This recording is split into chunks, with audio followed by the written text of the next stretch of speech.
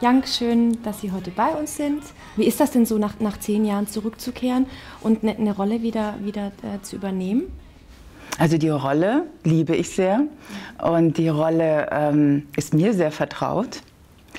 Und für mich ist es ganz normal. Also ich habe da überhaupt keine Berührungsängste oder dass man sagt, ach so lange Zeit. Die ist mir sehr geläufig, plätschert. Das ist wie Fahrradfahren, man denkt gar nicht drüber nach, man ist sie oder ich bin sie. Das ist eine prima Sache für mich. Was bedeutet Ihnen denn Clarissa von Anstetten? Tja, Clarissa hat natürlich auch was mit mir zu tun, sonst würde ich sie ja gar nicht so lange geformt haben. Aber da gibt es ich liebe Clarissa und ich lebe mich ein bisschen aus durch Clarissa, was ich im persönlichen Leben nie machen würde. Ich würde Leute nie ausspielen. Ich mag Ehrlichkeit. Clarissa trickst ja nur rum. Aber diese Unverschämtheit, die fand ich immer amüsant, für mich auch.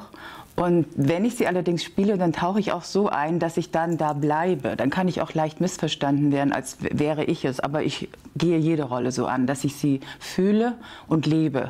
Und zum Beispiel, ich spreche nicht zwischendurch über andere Dinge. Ich bleibe in meiner Realität drin. Und ich merke auch immer wieder, wenn ich dann mich doch mal verführen lasse und persönliche Sachen mit Kollegen bespreche, dann bin ich auch raus und dann muss ich mich wieder zurückrudern sozusagen. Ich kann das nicht so Ping-Pong. Ich bleibe drin und dann fühlt sich das für mich am besten an. Also das heißt, Sie gehen morgens bei Verbotene Liebe durch die Tür.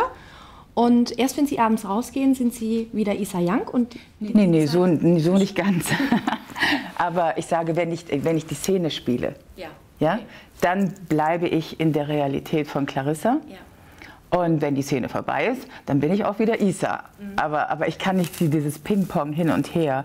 Wenn ich drehe eine Szene, dann bleibe ich auch in meiner Realität drin. Das passt mir so am besten. Gibt es denn eine Eigenschaft von Clarissa, die Sie privat auch gerne hätten? Also Clarissa ist ja einfach nicht unterzukriegen. Ja? Und Isa Jank ist schon ein bisschen zu überempfindlich teilweise. Und diese Stärke hätte ich gerade gerne von ihr. Also die Stärke, also es wird ja immer behauptet oder gedacht, dass ich so stark wäre, also ich als Isa. Das ist nur bedingt der Fall. Und ich bin sehr gegensätzlich. Und Clarissa, denke ich, ist schon enorm stark. Weil die hat, und sie kennt ja auch keine Grenzen. Isa Jank kennt Grenzen und ist auch moralisch, sage ich mal, ausgerichtet, aber keine Clarissa. Sagen wir mal die Stärke. Die mir angedichtet wird, die hätte ich gerne von Clarissa. Ich kann sie sein, aber eigentlich kostet es mich sehr, sehr viel Kraft, so stark zu sein. Nun haben Sie ja früher als Model gearbeitet. Ich meine auch New York, Mailand und Co. Ja, das sind die Etappen. Erst kommt Mailand dran, dann Paris und dann New York. Andersrum? So ist es, ja. Wie hat Sie die Zeit geprägt und bestimmt die immer oder hat die immer noch Einfluss auf Ihren Alltag jetzt als Schauspielerin? Das wurde mir eigentlich erst später bewusst, nämlich ich habe ja eine Modelzeit erlebt, wo das Modeln eben noch nicht so gehypt war, sondern eigentlich auch kaum bekannt war. Das war noch etwas, worüber man in der Öffentlichkeit so gut wie gar nicht geredet hat. Es gab Zeitschriften und Kataloge und Sonstiges, aber es wurde nicht darüber sehr viel philosophiert. Heute ist es ja eine unheimliche, wie sagt man eigentlich dazu, so helfen Sie mir mal. Ja, es ist eine Art von Hype. Also der zweite Teenager möchte Model werden, ne? Model oder Star halt. Ja. Ja, nee. Also das war es damals gar nicht, sondern es war in den 70er Jahren, wo ich also meine Hochzeit hatte als Model. Und ich habe mir das auch nie ausgedacht, sondern ich wurde angesprochen. Allerdings nicht nur von einer Person, sondern von mehreren. Parallel passierte das so. Ich war gerade so 16 rum, 16, 17 und ich wusste wirklich nicht, was ich werden wollte oder was ich machen wollte. Obwohl ich hatte damals schon eine ganz tolle Idee, aber da hatte man noch nicht Aerobic dazu gesagt. Aber das wäre so meine Richtung gewesen. Eigentlich war ich in gewisser Weise Trendsetterin und wusste es aber gar nicht. Aber dann kam eben dieses Modeln, da wurde ich gefragt und war völlig naiv. Und meine Eltern sagten, ja, probier's doch mal. Und dann war ich halt von Anfang an sehr fleißig, indem ich gleich begriffen habe als Deutsche, dass man, also ich fing mit 17 an, 17,5 so. Und das war damals noch sehr jung. Das gab es noch nicht so um diese Zeit, Ende der 60er, Anfang der 70er Jahre. Und dann bin ich gleich nach Mailand eben erst. Das ist der erste Schritt. Und um Veröffentlichungen zu kriegen, dann kommt man zurück nach Deutschland, kriegt man gute Jobs hier und so weiter. So war das dann. Und ich ging immer wieder ins Ausland, aber ich blieb da nicht. Und das war mein Fehler. Man muss im Ausland bleiben, wenn man wirklich ein Star werden will oder wenn man wirklich die besten Jobs haben will. Ist es dann der Fleiß, den man da lernt und auch dann sein Leben lang behält beruflich? Oder ist es auch Disziplin? Gehört alles zusammen, glaube ich. Also es ist doch sehr eigenverantwortlich. Und damals war das alles auch noch nicht so übertrieben, dass man nun unbedingt so riesengroß sein musste. Ich war immer eine der Kleinsten mit 1,70. Dann habe ich ein bisschen gelogen, 1,71 glaube ich so auf die Setkarte geschrieben. Aber ich wurde immer nur für mein Gesicht eigentlich gebucht. Nicht, weil ich jetzt die tollsten Kleider ausgefüllt habe. Da hat mir immer die Größe gefehlt. Oder ich stand auch oft auf Telefonbüchern, wenn angeschnitten wurde. Ne? Ach, ja. Das war ganz normal. Schön. Aber ich wurde meistens gebucht für Kosmetika, für Schmuck, Brillen etc. Oder eben dann auch Modeaufnahmen, wo die Größe dann nicht so eine Rolle spielte. Und da habe ich ich bin sehr diszipliniert gewesen, bin das auch heute noch, wenn ich das wirklich will. Aber da habe ich auch gelernt, sehr detailliert zu arbeiten. Das kam mir jetzt gerade zugute, als ein Fotograf mit mir ein Foto schoss für die 4000. Folge, wo also Clarissa so zurück angekündigt wird mit etwas Werbung, wo es wirklich ums Detail ging, wie die Hände gehalten werden und so weiter und so weiter. Und das ist mir sehr vertraut. Das ist dann deine Welt, das kennst du und da weißt du dann auch genau, was die Fotografen wollen. Ja. Genau. Jetzt habe ich du gesagt. Ja. Darf ich das du bitte jetzt hier anbieten? Ja, dann sagen wir jetzt du. Ja. Wie reagieren denn die Menschen auf der Straße, wenn sie dich sehen? Ich habe das Gefühl, ich gucke ja nicht, wie die reagieren. Also insofern kann ich das schlecht sagen. Also ich bin jetzt nicht hier so, nimmt mich jemand wahr. Ich bin ganz normal, am liebsten mit Cappy. Ich laufe immer sehr unscheinbar rum, wenn ich wirklich privat bin. Dann möchte ich eigentlich gar nicht auffallen. Also gab es auch noch nie seltsame Situationen, dass die Leute sagen, Nö.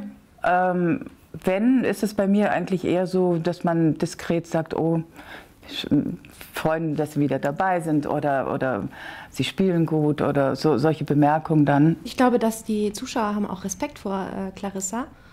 Und, das schätze ich, weil ich habe auch Respekt vor Menschen. Also manchmal denke ich auch daran, das habe ich eigentlich schon vor 5 Jahren. Ich denke manchmal noch dran, ob ich wieder vielleicht auch mal noch nebenbei ein bisschen model. Weil heute kann man das, ne? Heute ist das nicht mehr so begrenzt alles. Und heute stehe ich ja auch komplett zu meinem Alter. Früher habe ich immer ein Geheimnis drum gemacht. Und das geht ja heute gar nicht mehr, weil man ist so ein gläserner Mensch. Man kann ja jeden auschecken, ne? Ja. Und insofern ist es jetzt ganz entspannt. Jetzt kein Stress mehr in der Richtung. Ich würde gerne noch mal zurückkommen auf Clarissa. Was war denn deine Lieblingsintrige von ihr? Intrige? Ach, ich fand es schon ganz lustig, dass Clarissa Christoph gezwungen hat, sie noch mal zu heiraten. Das war ganz lustig. Es war sehr gemein. Weil, also sowas, das ist einfach so absurd. Wer macht sowas, ja? Aber Clarissa hat das gemacht. Weißt du das, dass sie das gemacht hat? Ja, und er hat sich ja später erschossen. Genau. Dann, ne? Ja. Aber nicht deswegen, sondern weil er eine Affäre mit, ach, ich weiß nicht mehr mit wem hatte und ich weiß es gar nicht mehr genau. Es war jedenfalls sehr tragisch und schon komisch. Das hatte schon wieder auch eine extra Komik. Er steht da mit Revolver in der Bibliothek, sie macht die Tür auf, er guckt, peng. Das war schon, ach mein Gott, nochmal. Naja. Erinnerst du dich denn an einen Spruch, den Clarissa mal gesagt hat, einen Satz? Ich erinnere mich nicht mehr an Sprüche, wirklich nicht, tue ich nicht, weiß ich einfach nicht mehr. Ich weiß nur noch eins, das war wirklich ganz lustig, das war auch nicht geschrieben, wo Clarissa Charlie anhält, nicht zwingt, aber anhält, einen Anwalt, echter nach, irgendwie was zu besorgen, machen, wie auch immer. Und Charlie sagt, oh nein. Und Clarissa sagt, oh ja.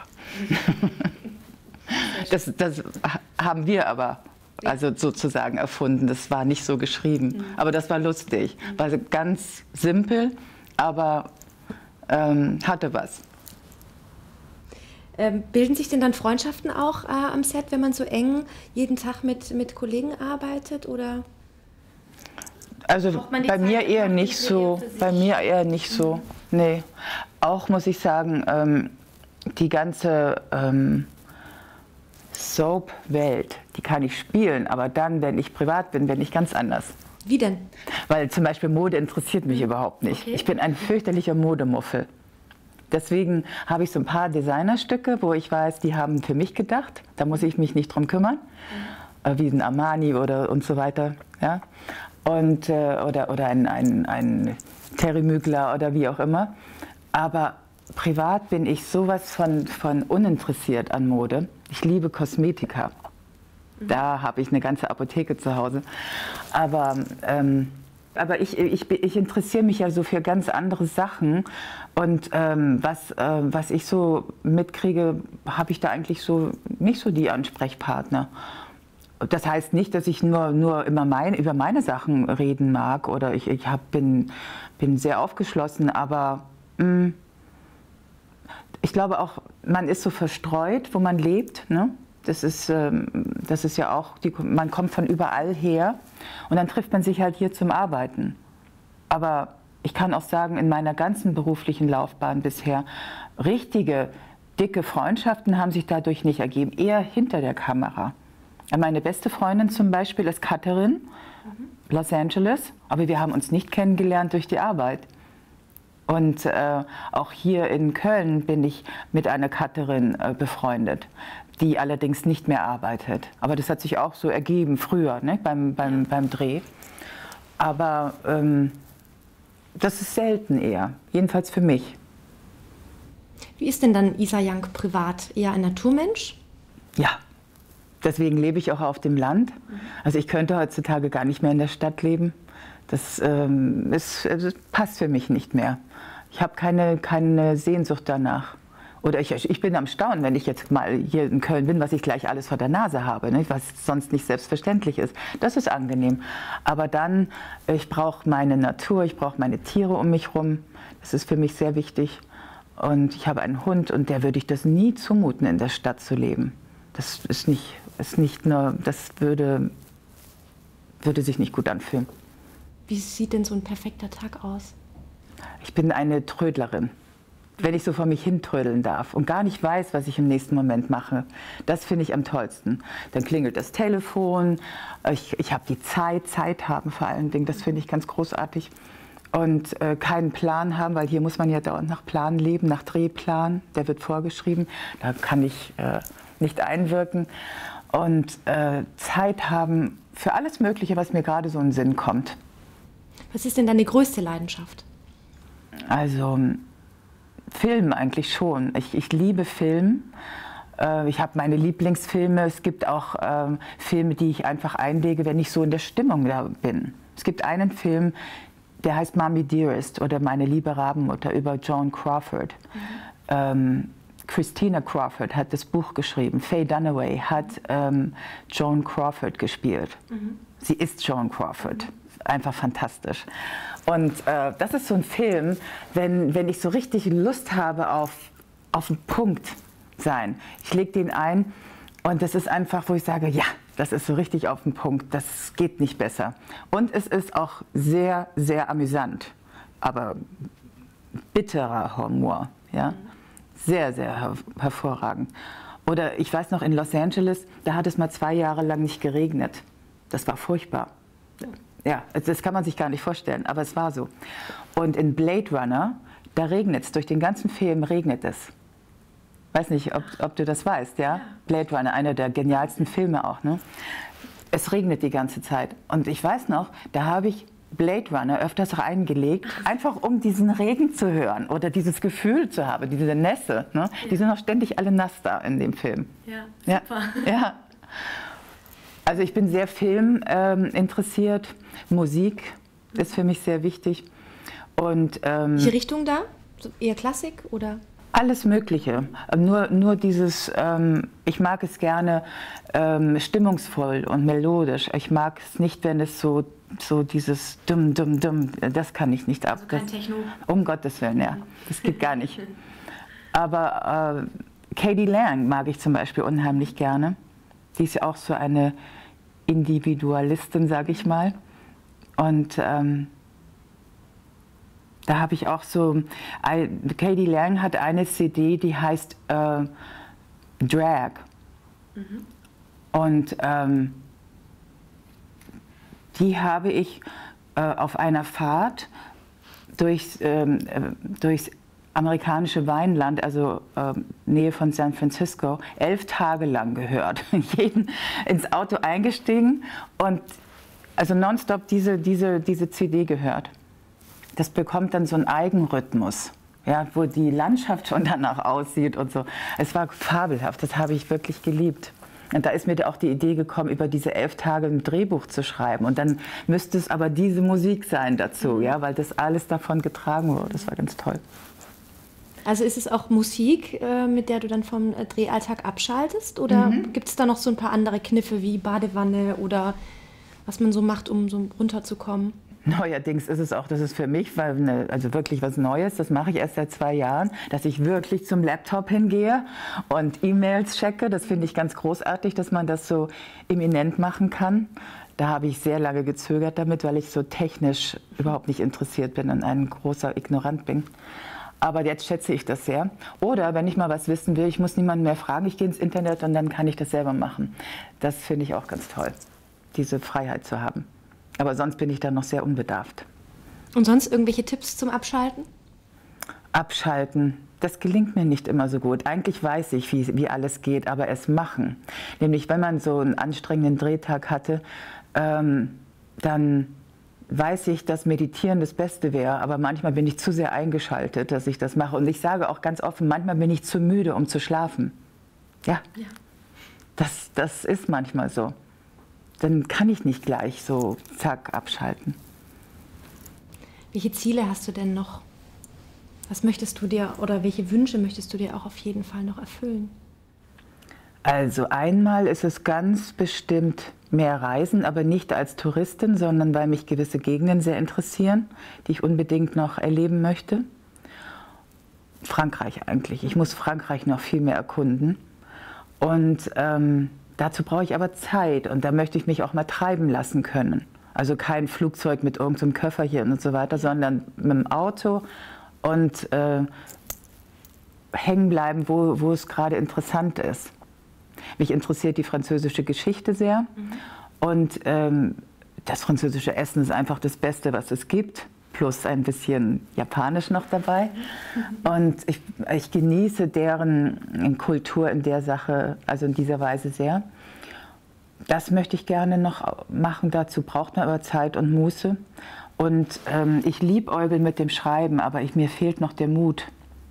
So ging es mir mit Schauspielen. Als ich wusste, dass ich mich langsam von den Modeln verabschiede, wurde ich eigentlich immer wieder so angesprochen, na, wäre das nicht was für mich? Ich hatte früher, meine besten Freundinnen waren schwul, die meisten sind an AIDS gestorben. Früher sind die noch an AIDS gestorben, heute Gott sei Dank ist ja die Medizin da sehr vorangeschritten. Und die haben immer gesagt, komm, du musst doch Schauspielen. Sag ich Schauspielen traue ich mich ja gar nicht. Und da habe ich wirklich lange gebraucht, bis ich... Was war denn dann ausschlaggebend dafür, dass es dann doch... Ausschlaggebend war eigentlich eine Situation, wo ich mich von meiner damaligen Liebe getrennt habe. Und mir war Los Angeles gerade weit genug weg. Ich wollte einfach weit weg. Und da hatte ich mir diesen Floh ins Ohr gesetzt. Ich gehe jetzt nach Los Angeles und nehme Schauspielunterricht. Das habe ich auch gemacht, habe ich auch wirklich durchgezogen. Aber was ich mir da eigentlich zugemutet habe, das war mir nicht bewusst. Also da kamen ja dann auch direkt Rollen? Ja, die kamen nicht, aber die waren so hart erkämpft. Das macht man nicht, dass man dahin geht und dort das Schauspielen anfängt, lernt und dann auch die ersten Rollen sich erkämpft. Würde ich niemandem empfehlen. Mhm. Nein. Also war es eine sehr harte Zeit. Sehr harte Zeit. Aber ich war naiv genug und habe das eben gemacht. Und da, ja, so kam es eigentlich dazu, dass ich ich fand das natürlich sehr aufregend und sehr interessant, aber ich musste erst mal lernen, das Selbstvertrauen in mir zu finden, dass ich das überhaupt kann. Ich wusste das nicht, dass ich das kann. Man hat vielleicht eine Sehnsucht oder einen Traum oder einen Wunsch, aber hat man überhaupt Talent? Muss man erst mal rausfinden. Erinnerst du dich denn noch damals an die Anfrage zu Verbotene Liebe? Ja, ich erinnere mich ganz genau daran. Wie war das denn? Das wäre mir nie in den Sinn gekommen. Simone Bär hatte mich angerufen und gesagt, du Isa, da gibt es eine Soap und da würde ich dich gerne vorschlagen. Ist das okay für dich? Sag ich, ja, mach mal. Ich habe nicht drüber nachgedacht, dass das mal ernst werden könnte. Ich habe nur gedacht, immer schön im Fluss bleiben, mach mal, ist schon gut. Und erinnerst du dich an den ersten Drehtag? Ja, erinnere ich mich auch. Der war, weil wir das alle nicht gewöhnt waren, ein Schock. weil dieses Tempo und nochmal und schnell, da haben aber alle gestaunt. Das war was ganz Neues, das gab es damals nicht. 94, ja gut, gute Zeiten gab es vorher schon, aber das habe ich ja nie praktisch miterlebt. Aber das war auch von morgens bis abends. Großer Dreh von der Party, dem 20-jährigen Geburtstag von Julia. Also große Party und ich habe auch bestimmt, wie Clarissa aussieht. Ich wollte, dass sie einen Smoking trägt. Und hier zum Beispiel, ja, also nicht so dieses Klischee, die Dame in Abendkleid. Nein, ich wollte, Clarissa hat ein Smoking an und das wurde auch alles angefertigt und das war dann hier ein durchsichtiges weißes Hemd oder Bluse. Ne? Also sehr streng, mit Haare zurück und so weiter. Aber ich fand, das sah gut aus. Also so ein bisschen androgyner. Ja, genau, ja. Und daran sah ich dann auch mehr die Lässigkeit der Frau, ja, also die nimmt sich sowas raus. Und man würde ja vom Klischee her denken, die hat ein tolles Abendkleid an, ne? Ja. Nee. Und das hatte ich auch, da musste ich auch gar nicht viel durchsetzen, also meine Ideen wurden gerne auch umgesetzt. Und das hat auch Spaß gemacht, zusammen zu entwickeln, ne? Wo man etwas bestimmen kann und nicht nur einfach sagt, so, das ist jetzt so und das zieht man an oder so macht man das jetzt. Von Anfang an habe ich sehr mitgewirkt an der Rolle.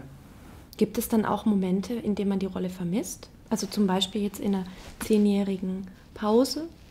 Denkt man da manchmal dran?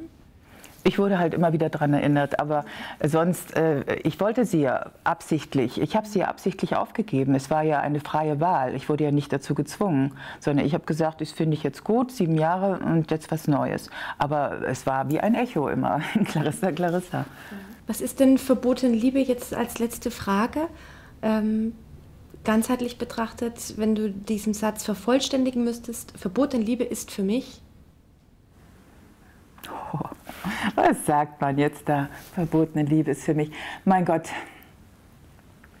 das ist halt irgendwie komisch, wenn man von Anfang an dabei war. Nicht? Dann kann man, das ist so vielfältig. Was soll ich jetzt da rauspicken? Vielfältig. Ja, weil ich weiß einfach zu viel darüber, als jetzt, dass ich so eine Sache...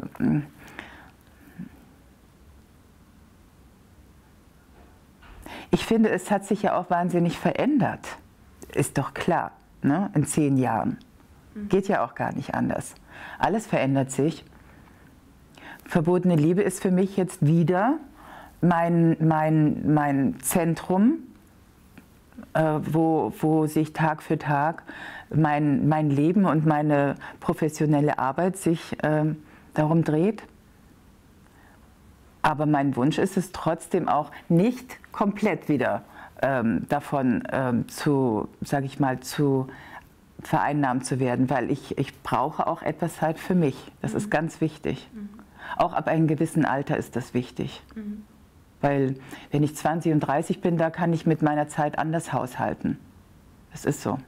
Das merke ich heute ganz deutlich. Und das meine ich aber eigentlich auch nur als Anregung und als Information. Das kommt bei jedem wahrscheinlich irgendwann mal. Man rechnet anders, man teilt sich anders ein. Ja. Gut, dann vielen Dank für das Interview. Gerne. Dann würden wir jetzt hier noch ein paar Beauty-Tipps austauschen, ja. wenn die Kameras aus sind. Genau. Herzlichen Dank. Ich weiß sie auf jeden Fall. Gut, vielen Dank. Gerne.